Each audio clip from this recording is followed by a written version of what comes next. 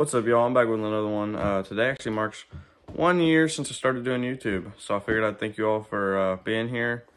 It was 1 year ago today that I posted my first short, and here we are 1 year later.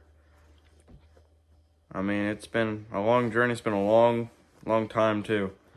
Honestly, if you're thinking about doing YouTube, my biggest tips for you would be stay consistent and stay in touch with your audience. I mean, you need to stay consistent. If you can, get a posting schedule. I know I've not been doing mine great, but I mean, you just gotta kind of stay with it there.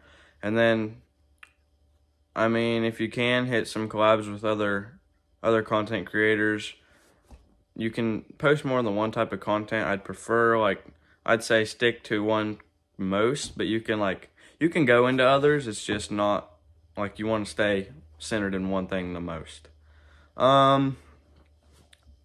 You probably ought to, if you're gonna do it, you should probably branch other, Instagram, TikTok, other things to bring attention to your YouTube to grow. And yeah, I mean, as long as you're doing them things, as I said, most importantly, just stay consistent. You should be doing okay. But I figured I'd just thank you all for being here for the past year, and I'll catch you all next time.